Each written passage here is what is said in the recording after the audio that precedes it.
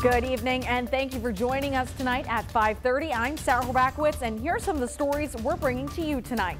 As our community recovers from last month's tornadoes, there are warnings about potential storm relief scams. Tonight, how lost pet scams are popping up in the area. Plus, more candidates are announcing potential presidential bids. We'll take a look at the campaigns, including former Governor Asa Hutchinson's.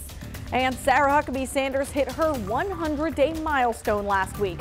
Later, we'll share her thoughts on the journey through her first few months in office.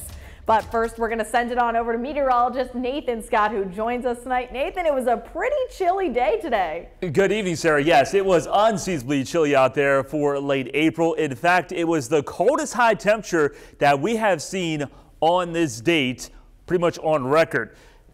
It was 57. That's what it was before, back in 1884 with the coldest number. Today's high only topped out at 56 degrees. And it's all because of the clouds and rain that we had across a large part of Arkansas. But you see that back edge of the clouds sinking its way down to the south. Temperatures warmed up to the 60s in Clinton and Fort Smith. But as those clouds clear out, that's going to set the stage up for the potential of some patchy frost. Last of the rain scooting its way through southeast Arkansas. The winds will be dying down, especially in those valleys. And we do have a frost advisory in effect as far south as Van Buren County, Cleburne County, and northern parts of Pope County. So if you planted any tomatoes or peppers or annuals in those areas, you have to protect them because temperatures will sink down into the low to mid 30s to begin your Monday. Here in the metro, no concerns about a frost or freeze. Temperatures will be well above freezing. I'll have more on the forecast for the new work week coming up.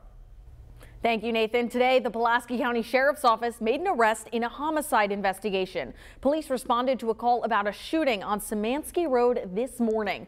That's where 67-year-old Donald Payne surrendered to officers. Officials say his wife, Karen Payne, died. Mr. Payne is charged with first-degree murder, and he's being held without bond.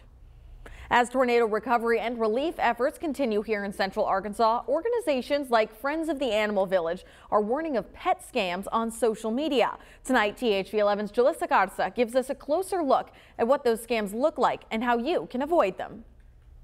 Like many organizations, Friends of the Animal Village has been doing what they can for those impacted by the March tornado. Their focus, though, is on pets.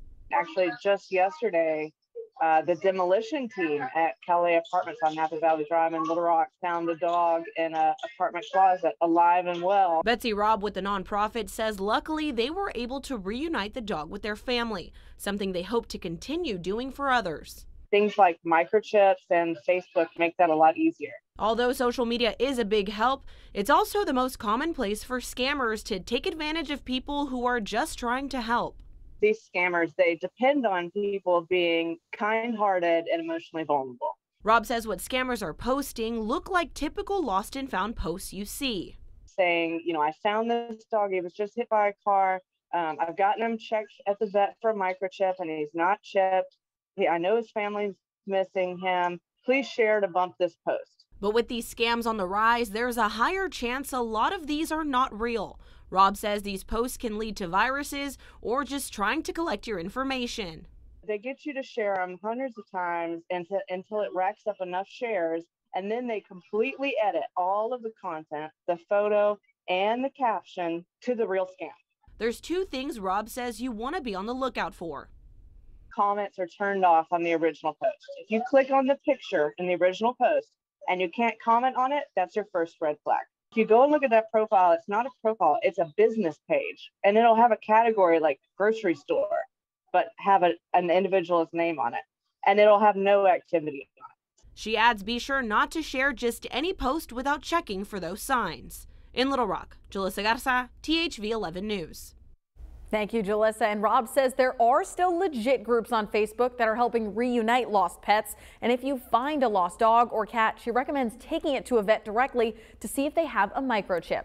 Now, yesterday we told you about some big relief centers making their way around the state to help out with tornadoes. After programs were back out today at Shackelford Crossing, helping out whoever comes by. The one-stop shops offer legal help and volunteers are helping out to answer whatever questions you may have.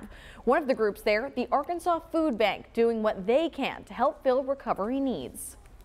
We're supplying as much food as we can to help people through this difficult time. It's really a community activity, all the different people in the community coming together to help those in need. The agency moves its efforts to win Arkansas tomorrow. This weekend, campaigning for the 2024 Republican nomination was already underway, with former President Donald Trump participating remotely at an event in Iowa. But several potential challengers were also making their case for new leadership in the White House, and some could formally enter the race this week. Bradley Blackburn has more. And I will continue to fight for our values. Former President Donald Trump spoke via video to the Iowa Faith and Freedom Coalition Saturday night. When we become the very important 47th president of the United States. But some of his potential challengers for the Republican nomination were there in person, with the subject of abortion front and center. The Supreme Court didn't turn the issue of abortion over to the states. They turned it over to the American people. Former Vice President Mike Pence says he will finalize his plans within weeks, but former Arkansas Governor Asa Hutchinson will announce his campaign Wednesday. Our best opportunity is to have a new face, someone with consistent conservative leadership. The lies of the left have been disproven by my life. South Carolina Senator Tim Scott is also expected to enter the race, and so is Florida Governor Ron DeSantis, who spoke in Utah Saturday at a Republican event. Leaders take the bull by the horns and make the decisions for themselves. Former President Trump was in Florida rallying supporters at a pizza place. Even as he faces criminal charges in New York and multiple other investigations, he has a powerful hold on some voters. I'm on the Trump train all the way. The GOP nominee is likely to face President Biden in 2024. Multiple sources tell CBS News the president may formally announce his re-election bid this week. Bradley Blackburn, CBS News, New York. Sources tell CBS News that President Biden could announce that as soon as Tuesday via a video message. That is the anniversary of when he announced his 2020 bid for the White House. And this week, Sarah Huckabee Sanders celebrated her 100th day in office. She gave a speech at the governor's mansion, but she also sat down with THV11's Craig O'Neill. They talked about the troubles of her first 100 days, most notably navigating the aftermath of last month's tornado. Hearing the stories of people huddled up in their homes, my own family huddled in a closet under the stairs about a quarter mile from where the storm hit. It just hits differently.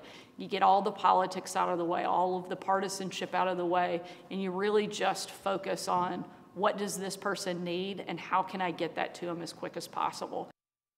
Another challenge for her in these first 100 days, a legislative session packed full of bold ideas. She points to education and prison reform as two of her administration's biggest accomplishments, but she admits it wasn't all smooth sailing. Does that mean it was perfect? Absolutely not. Does that mean that we didn't have, our fair of hiccups and shakeups along the way? You bet. But I think that what we were able to ultimately deliver is really going to bring about the change that most of us ran on and that, frankly, I think the people of Arkansas were demanding. And she even talked about advice she would have for former Arkansas Governor Asa Hutchinson as he prepares for a White House bid. Now you can watch that full interview right now on our website at thv11.com. We also have some new restaurants coming to Little Rock. After the break, we'll take a look at the much anticipated grand opening. And a new bridal store is opening soon in Little Rock, but it's a little different. We'll show you why when we come back. But first, Nathan. And you need to pull out the sweaters and jackets this afternoon. It's going to be a chilly start to your Monday. We'll see more sun, but overall, the next several days, temperatures will be well below average. Along with that, we'll have the chance of more rain. Your forecast is coming up.